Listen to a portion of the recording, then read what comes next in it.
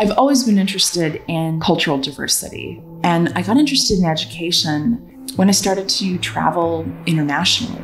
My interest in this was really sparked by my objective to try to understand what functions schools are serving and how to make them more relevant to local populations, how to make them more useful, and how to provide greater access, both locally and globally. The Culture of Schooling project aims to study the changes that take place when individuals, communities, even societies become exposed to formal education. We're working in populations that have had many generations of formal education, communities in the US, for example, in Japan, in China, in Western Europe, as well as populations where formal education has been introduced more recently. In some cases, these are even small-scale societies. And we're interested in how belief systems, meaning-making systems, are transmitted through formal education. Everyone knows that formal education gives students knowledge and skills. But how does it impact the beliefs and values of the students, community, and their society?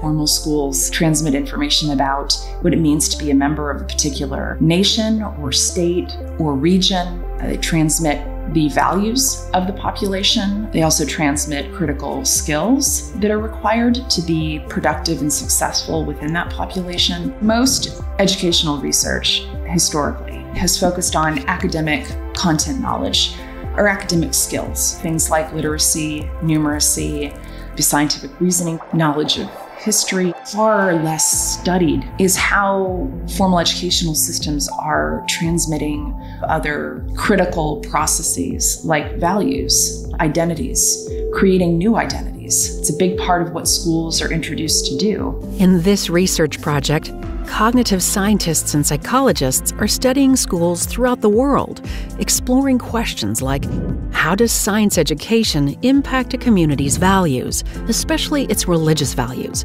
And how do a community's religious values impact the way students think about science and the knowledge that science generates?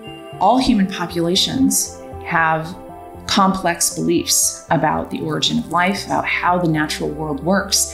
Students are often in situations where they have the beliefs they have learned from their parents, from their communities. But in school, they're learning about the scientific method, about scientific biology. They might be learning about religious explanations for the origin of the world. And sometimes these things are presented in ways that are complementary, but they can also be presented in ways that are contradictory and can replace existing belief systems. Studying formal education in the context of science and religion is really a fascinating way to understand cultural change and also cognitive and conceptual change. Schools are one of the influences that shape our beliefs and behaviors. A lot of the research we're doing looks within population variation. For example, a small-scale society versus the large industrialized economy.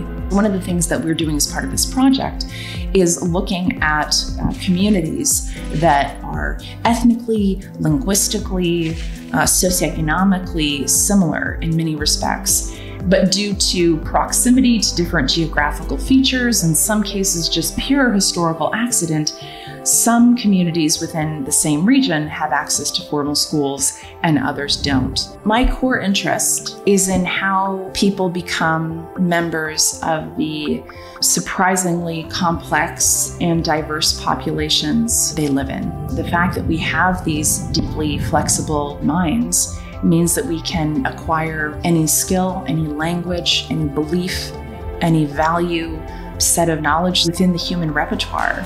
No other species has that level of flexibility.